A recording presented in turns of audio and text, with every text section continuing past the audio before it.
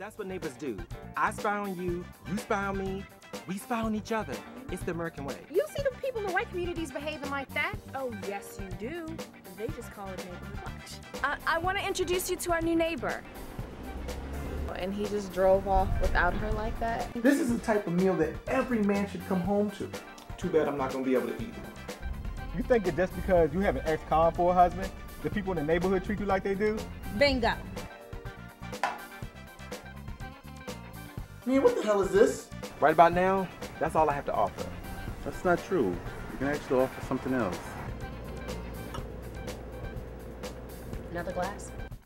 I want every single bottle of alcohol out of this house by the time I get home from work. If you think he's that smart to have an affair, then he's just that stupid to get caught.